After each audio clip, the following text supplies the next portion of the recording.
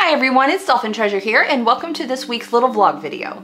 So a few things I wanted to talk about today. Happy Horror Month to all of you horror lovers out there, all of you Halloween lovers out there. I was actually thinking of starting a video series on just recording sound effects with my voice. I've always had an interest in acting, actually. I've had an interest in acting since I was in high school, and I participated in all the auditions for every play in high school. I never made it into any plays in high school, never, not once. It was when I got to college that I actually started getting some roles. What do you guys think? Do you think I should go ahead and do that?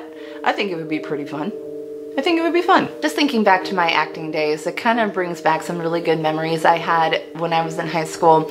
I did used to work for a haunted house, which I did want to talk about a little bit today because with it being Halloween and just the month of October, all the haunted houses are going, you know, every weekend, like Thursday through Sunday, depending on where you live and depending on what haunted house it is. I worked in a haunted house for about 3.5 years. The one place that I worked for is actually called STATESVILLE Haunted Prison.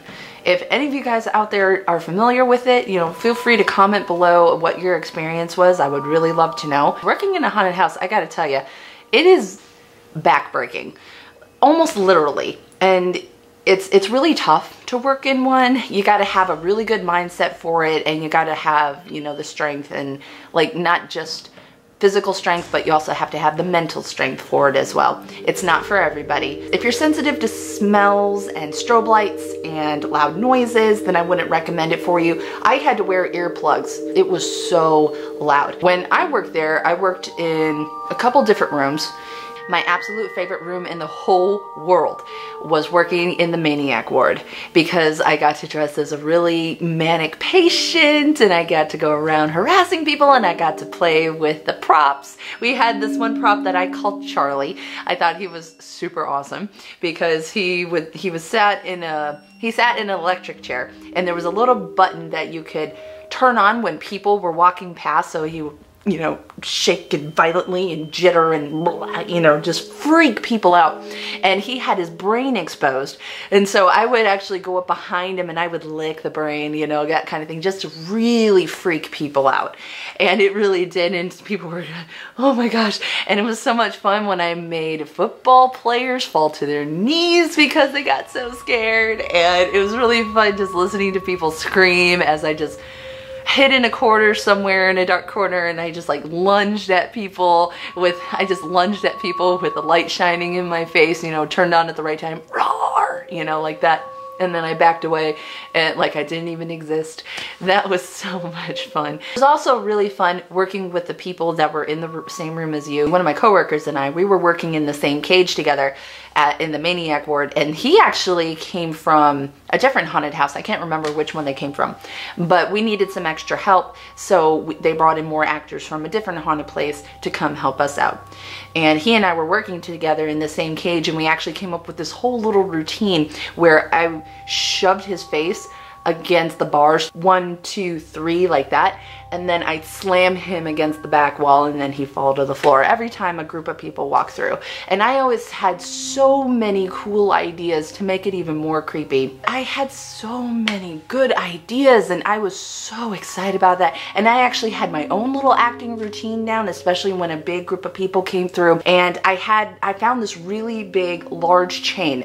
I remember I was going through my routine, and I jumped out at them so fast and so hard, and I just screamed at the top of my lungs, and they were freaking out. I had them crying and on the floor, and it was just an absolute blast. It was just so much fun, and we were not a haunted house for little children at all. I actually paid so I could actually stand in line and see what all these patrons are actually getting before they go into Statesville.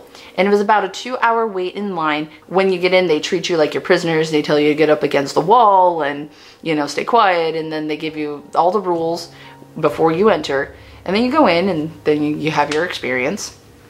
But as you're waiting in line outside to get in, they actually have a lot of the actors and different characters walking around harassing audience members, You know, not actually like physically touching them or anything like that, but you know, just walking up really close to them, being all creepy, you know, and they're dressed in like these redneck costumes or they have masks on, and it was just a really cool experience, you know, just to see exactly what they were going through. And then I could walk through the house for free as well too. So, and I did that, but I wanted to do both because I wanted to get experience for both.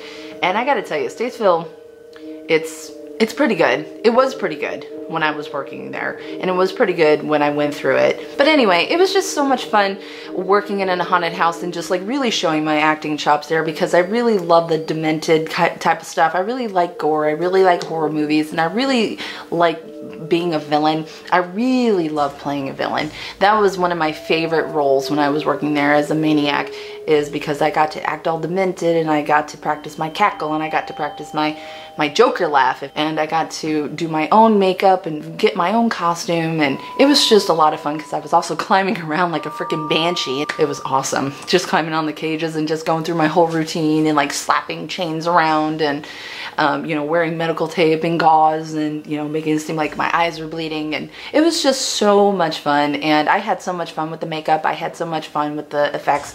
I had so much fun scaring the crap out of people. It was great. That's why I was thinking maybe for this channel I could do that even a little bit more and do a little more filming, like film acting, doing more sound effects acting, just kind of giving you an overall experience of what I'm capable of doing. Anyway guys, thank you so much for joining me today. I really hope you enjoyed today's video. Don't forget to do awesome, be awesome, and stay awesome. And I will see you all in the next video. Bye!